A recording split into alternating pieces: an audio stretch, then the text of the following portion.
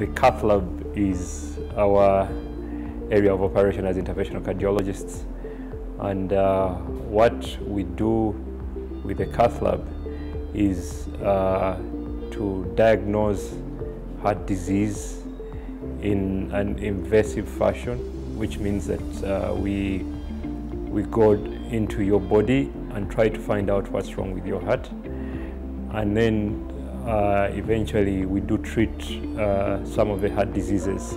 So there are three ways of treating heart disease. One of them is the use of medication. The other extreme is the use of surgery. Okay. Now the Catheterization Laboratory actually helps in the intermediate, as an intermediate between the two.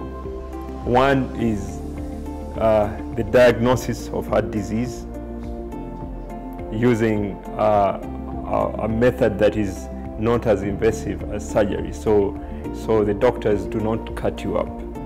They use sort of a keyhole method of approach to diagnose and treat using large IV lines that allow us to have access to the heart to treat, the different ailments, the rhythm disorders, the heart failure problems or weak hearts, to treat, vessels that have been clogged by fat or clot, and also to treat some valve abnormalities of the valves of the heart that can be treated in a way that's not as extreme as surgery.